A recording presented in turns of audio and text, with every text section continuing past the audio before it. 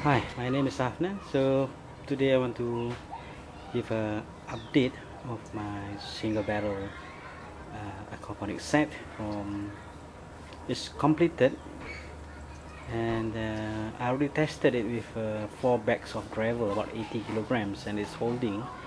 I removed the gravel and put it aside because I need to make the water inlet. After this I will put it back in, and let me show you the setup. That's the normal bell valve, and the water inlet I've made a slight modification from my earlier video. I have the water inlet through the bottom. Then what I did is put a end cap with a lot of holes so that it form a strainer, so the water will be fed from the bottom, and the whole thing will be covered. So it should not be a problem. Testing it out, and should be okay. And let's go see the bottom. Right, that's the outlet of the siphon, and I have the bubbles or aerator running, and the pump is switched off now.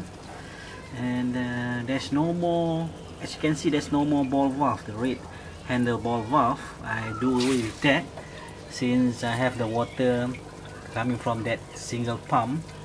You can see that's the shadow of the pump, and it goes through a PVC pipe right up to that tank adapter.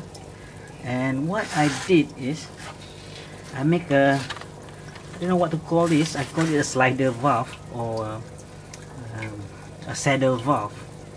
And what I did is to have a piece of PVC pipe about 2 inches in length, make a slit and put it on the feeder pipe, then drill a hole through both the pipes so that when you rotate the saddle you can vary the water,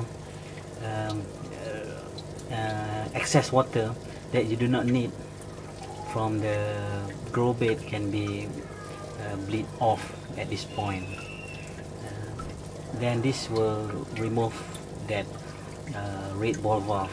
There's no pressure involved because the water will just go up into the grow bed and distribute it upstairs, so there's not going to be a pressure, much pressure.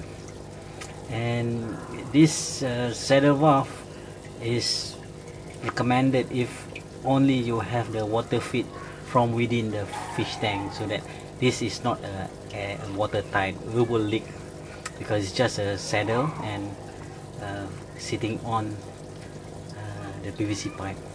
Okay, I will switch on the pump and we'll see how it is.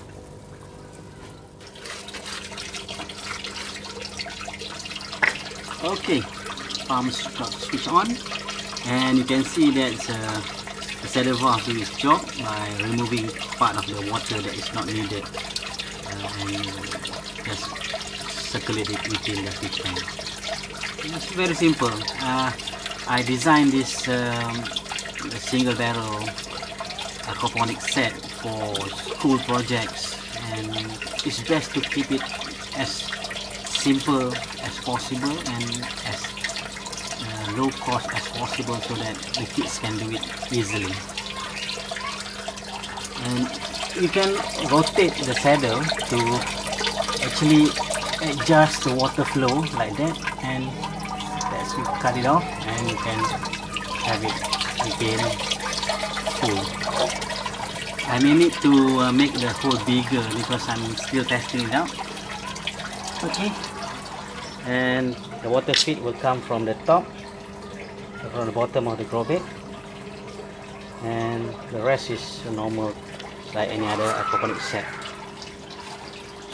And I placed 80 kilogram of gravel in this grow bed, and so far it's holding, and I'm going to put it back again because everything has been completed. Right, this is a brief updates, and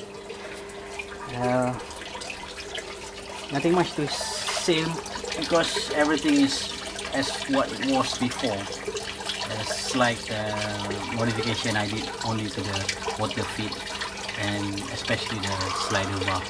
This is maybe something new that I did for this setup. Right, thank you very much. Bye.